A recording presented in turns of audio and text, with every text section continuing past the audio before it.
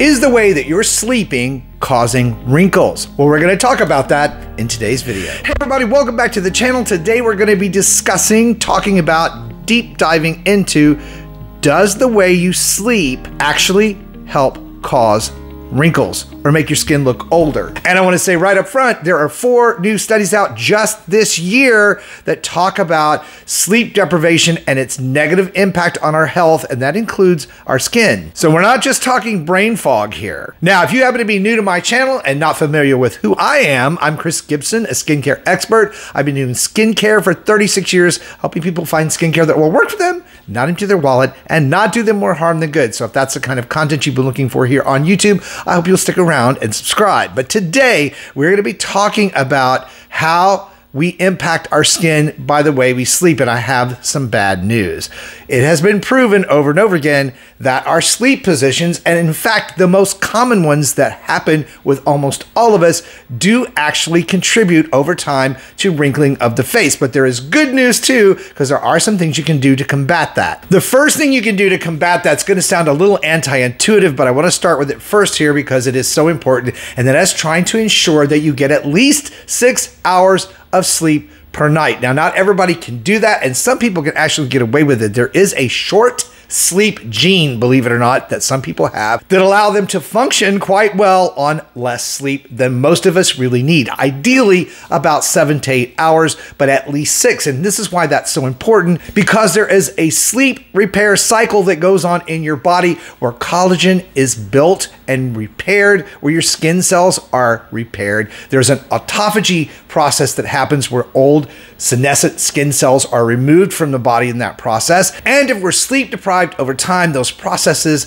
that help repair our body and keep us healthy, they can lead to all sorts of health complications, including high blood pressure, muscle injury, and of course, as we all know, lack of clarity and brain fog. Something we all love to deal with, right? Now let's talk about those common ways most of us sleep. Most of us are tossers and turners, which is a very important function in our sleep mechanism, because intuitively, as we sleep, our body may need to change positions to improve circulation and comfort. Obviously, for those of us who've ever been in one position for too long, you know that leads to muscle soreness and stiffness. So there's a natural way that our body works with that. The problem is, depending on how long we are in a certain position, especially if we sleep on our face or either side for long periods of time or all night long, and we have friction of our pillows and our bed sheets, it leads to a crushing effect on the skin, a pushing up, a bending, and a wrinkling that, while normally would fade during the day in the morning hours as we go about our day, over time become etched in our skin. So it really is more about the habitual way your sleep position happens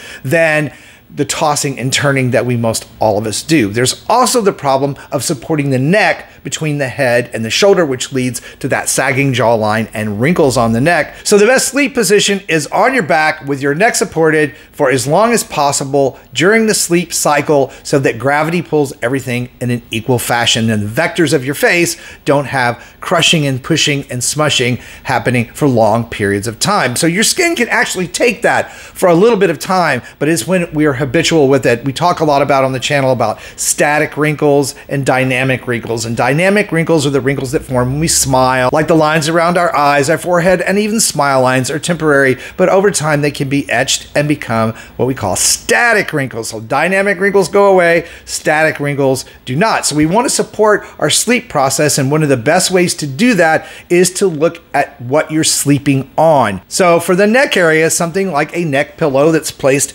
behind the neck as you sleep and holds your head and neck in a comfortable straight position can be a great help to a lot of folks, and they're relatively inexpensive. Another thing to look at is the type of pillow that you sleep on. Now, I am a big proponent of sleep pillows because most sleep pillows are designed to help both support the neck and help you in that tossing and turning process. And the one that I use 2 years now, 2 years, I believe this month, is the one by Sleep&Glow. It's the Sleep&Glow Omnia pillow. I've talked about this a million times on the channel.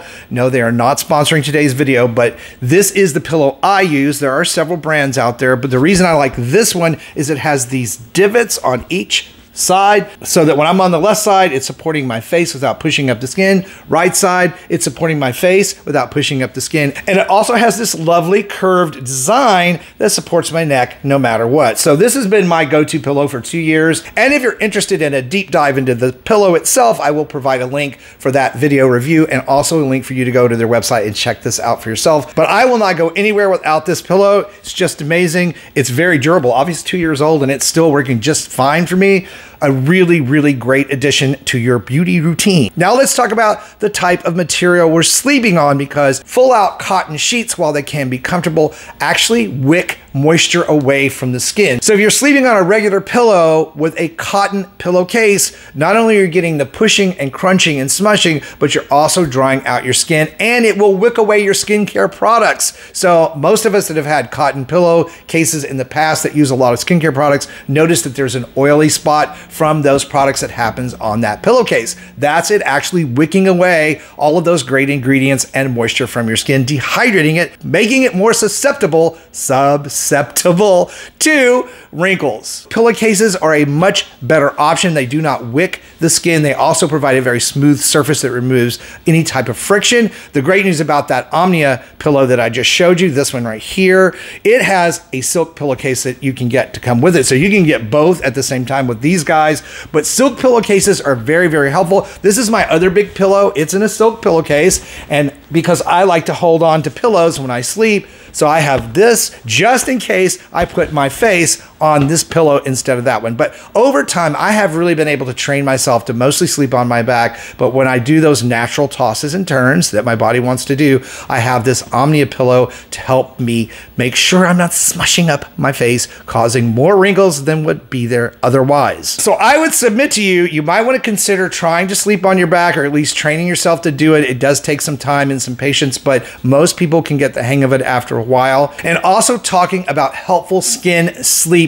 aids like silk pillowcases or the Omnia pillow, which again, I will put a link down below in the video description box. You can check all of that out. And for even more ways to roll back the clock on skin and body aging, be sure and check out this video that's coming up next. Thank you guys for watching and supporting my channel. I appreciate you so much. Stay beautiful, subscribe if you haven't, and I will see you over on that next video.